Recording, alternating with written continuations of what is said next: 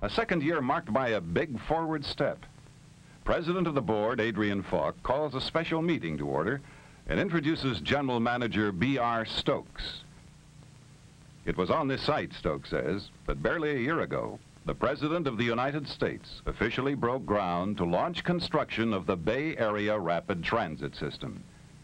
Now the directors, press, and guests will get a first look at the full-scale model of the design car. Of the system, that we are today unveiling the model of the car that will, we hope, epitomize more than anything else the whole philosophy of the project that we're embarked on. And that philosophy is that the Bay Area residents, given a choice, will choose to ride on rapid transit in luxurious, air-conditioned, 80-mile-an-hour comfort rather than drive to work in their cars day after day on the crowded freeways. The ribbon is cut.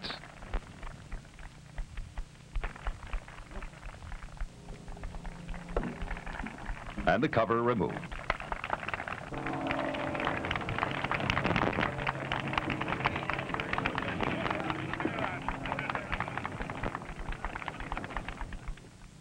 Your comfort, your safety, and your convenience were first considerations in designing this car. Seats are wide and softly cushioned. Floors carpeted. Vista windows have been treated to resist heat and glare. This is a full-scale model of the broad-gauge, lightweight electric car that will travel the 75-mile interurban system linking Alameda, Contra Costa, and San Francisco counties. See what we got here. Well, they're here. Hey, come on in and sit down for a while. And they're momentary. I've never seen anything like it. Look at the carpet. This seat is really comfortable. Here, sit down and relax. Very fine. Big window. Very nice. Testing 1, 2, color. 3. This is the public address system, which the attendant will use to call out the Just like our stations. sofa. Did you see this adjustable reading light? Sort of like a jet, only it seems more roomy in here. No straps, huh? No, no. No, In everybody's... the rear half of the car, there's So that you will board this car in a few years, the testing of new engineering concepts is moving along too. Technical studies of every phase of operation, providing the best ride possible. One phase is centralized, automatic train controls, which were installed at Diablo Test Track by 4 major companies. BART laboratory cars are dispatched by computers, which have been programmed to simulate actual operating conditions of the high-speed trains.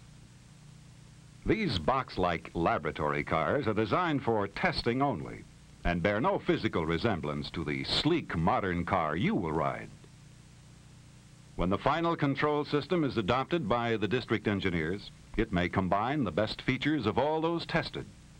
That automatic system must meet very exacting standards for Bay Area riders.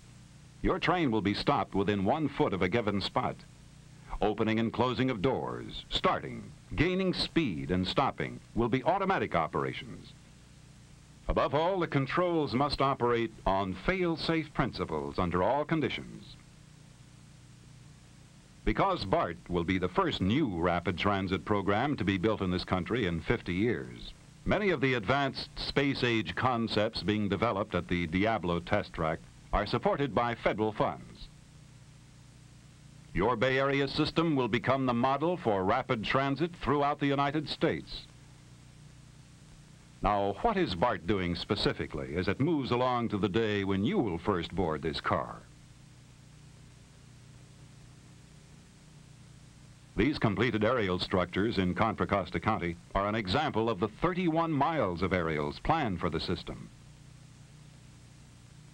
The same structures in Albany, nearly completed, will be part of the first East Bay line to operate.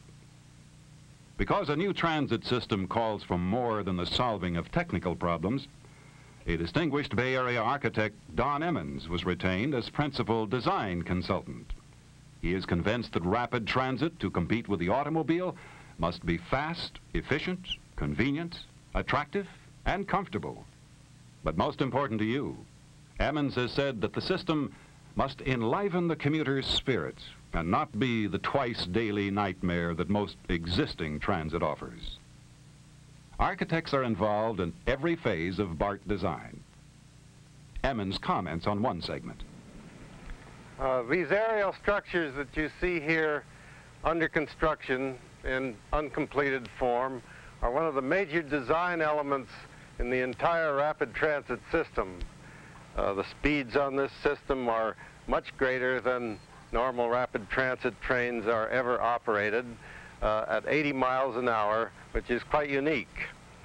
The design that was ultimately selected was selected because of its simplicity and its elegant qualities.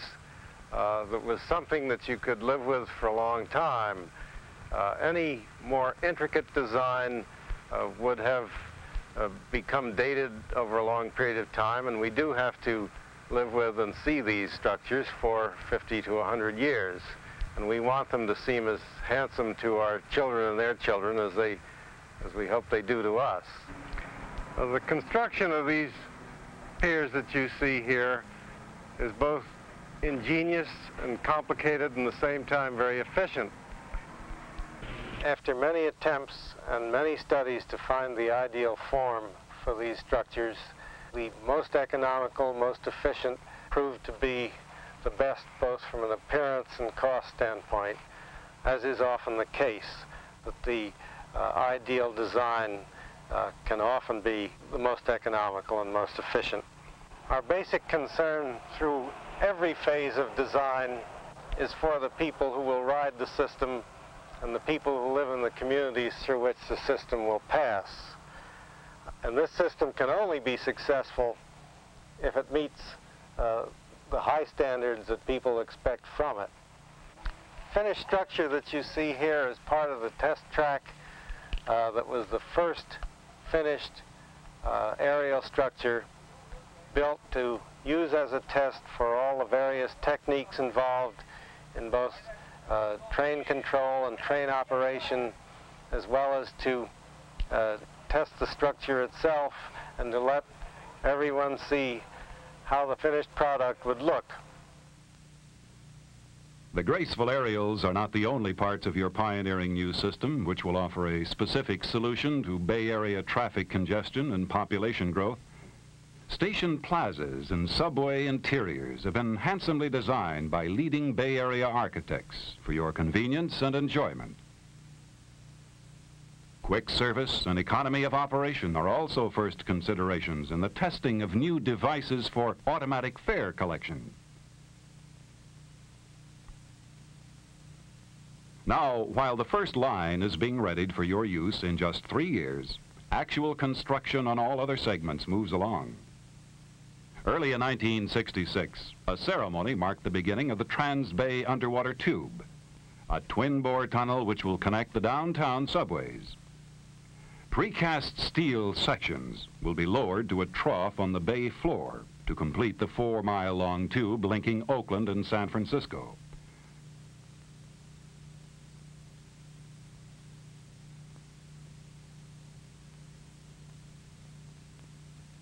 The festive opening of actual construction on this vital link was preceded by 3 years of underwater soils testing and developing of engineering concepts and designs.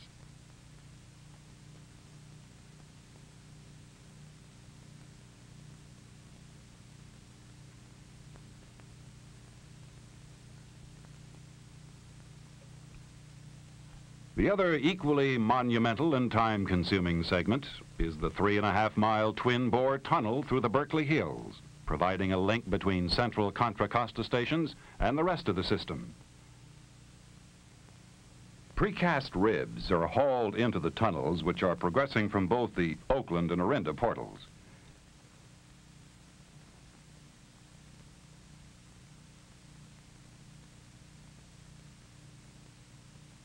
Several years of testing and designing also preceded this slow daily grind of digging through a mountain. A daily grind that is also a hotly contested race between the two tunnels. Construction moves forward also on the first of the 3 city downtown subways. Here, near 8th and Fallon, the Alameda surface line will enter the Oakland subway. 18 miles of underground will be built in downtown Oakland, Berkeley, and San Francisco. Meanwhile,